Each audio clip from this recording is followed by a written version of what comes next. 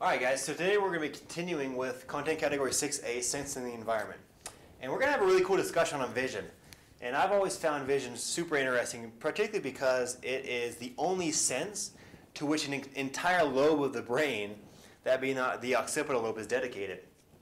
And so obviously vision is going to be very important for our sensory system and allow us to interact and relate with our environment. So following the outline here by the AAMC, they want you to know the structure and function of the eye, so what the anatomy is and how it works. Okay, so let's just go over some anatomy here. And I drew up a picture of the eye, which obviously not the best. You know, I don't profess to be Michelangelo here at all, but it should be good enough for our needs. So first thing I want you to know is there's three distinct layers. And the outermost layer, also known as the whites of the eye, is the sclera. Okay, and underneath that is the choroid, which is, has blood vessels in that. And then below that, we have the retina, which also has blood vessels in it. So we have the retina. And we'll talk more about the retina here in just a second and its importance.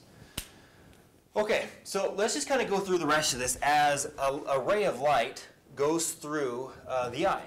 So first, we're going to have the ray of light hit the anterior 1/6 part of the eye, which is actually continuous with the sclera, but it's transparent though, so we don't see it. Okay, what do you guys remember from class, that layer, that first layer that the light hits? Good, the cornea. Okay, and the cornea is actually pretty cool in that it has some refractive abilities in it, in that it's going to, as the light ray hits this, it's going to slightly bend in that light ray and focus it more towards the back of the eye and the retina. Okay, so then as the light ray passes through the cornea, it's going to go through the anterior chamber. Okay, do you guys remember what the anterior chamber is filled with? Like a fluid of some sort? Yeah, so the fluid is the aqueous humor.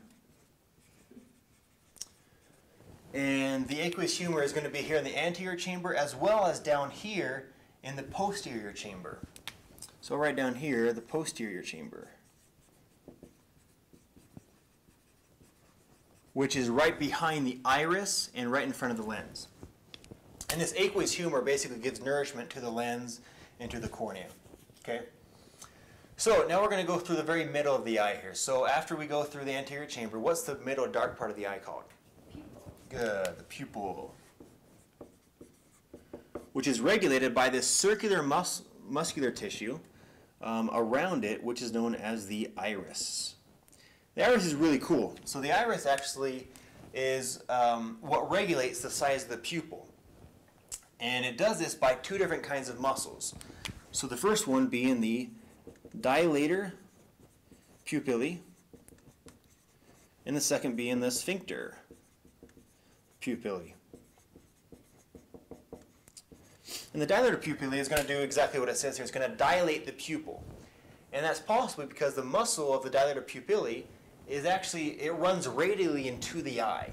So it kind of looks like bicycle spokes, if you see here in just a normal eye, around. And so when it constricts, it's going to basically pull up, and just by doing that, it's going to enlarge the size of the pupil. Okay? And this would happen in, like I said, a very dimly lit room. And also, it's also a byproduct of processing very important or difficult information. And then the second muscle here, the sphincter pupillae, is different in that it's circular muscle. So it functions just like the sphincters in your GI tract, in that when it contracts, it's going to constrict. And just right here, when it contracts, it's going to constrict the pupil and thus constrict the amount of light that enters into the eye. So that's the sphincter pupillae. And those two things are going to, like I said, those two parts of the iris are going to allow the pupil to either dilate or constrict. And also, just to note here, the iris is continuous with the choroid. So the second layer here in red is continuous all throughout. And the choroid, the iris is also continuous here with the ciliary body. which is just this area right here, which is also composed of ciliary muscles. And in a very cool feature called accommodation, the ciliary muscle will pull on these suspensory ligaments. So let me write that up. Suspensory ligaments, which will then basically elongate or widen the lens here and allow us to, again, just focus the image on the back of the eye and the retina. Okay, so mentioned here, so we got the lens. Forget that. It's obviously a very important part of the eye here, and because that is what allows us to focus that image on the retina. And right here in the macula lutea. Can't spell here. Lutea, and right here in the middle of the macula lutea is known as the fovea, or the Fovea Centralis. Sweet. And this lens, what kind of lens is this in our eye?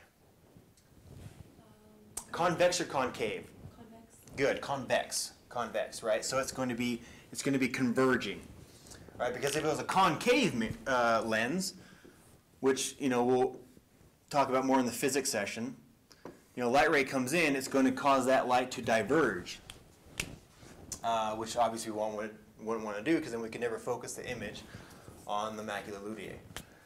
So, so you might see some application problems on the MCAT, integrating some physics, into the anatomy of the eye, specifically with the lens.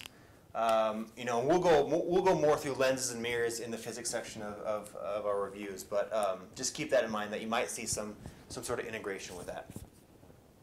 Okay, so the light ray goes through the lens, and then it's going to go through this chamber, which is known as the vitreous chamber. And what do you guys think the vitreous chamber is going to be filled with? Exactly, vitreous humor. Sweet. And then right here is the optic nerve, made up of those optic fibers, which we'll also talk about more about here in the retina. So I want to get through this far and just kind of follow, as a ray of light goes through the eye, just kind of follow how, it goes through the anatomy, how the anatomy works, how they all integrate with each other, and make sure we're all good up until that point. Any questions so far on what we've gone through? Awesome.